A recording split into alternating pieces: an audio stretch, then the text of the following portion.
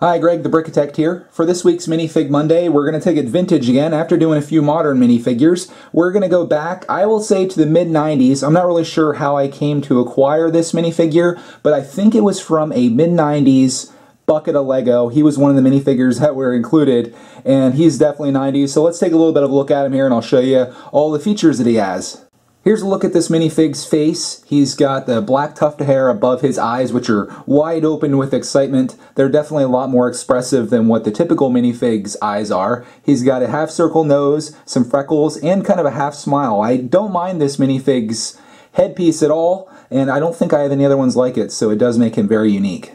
Here's a look at his shirt. I'm just going to go ahead and call him the 90s kid because of this shirt in particular. It's a green shirt with white sleeves. It's got a red T on the front. And this looks so 90s, it's not even funny. And I believe, you may correct me if I'm wrong, but I think this same chest piece was used on some of the Time Traveler sets, but I'm not quite positive about that. I haven't done any research on it, but I think that's where it came from. And they came out in the 90s, so it seems to work well with that. Unfortunately, we got no back printing on his shirt. And lastly, here's his blue pants, which are very common, nothing really to speak of there.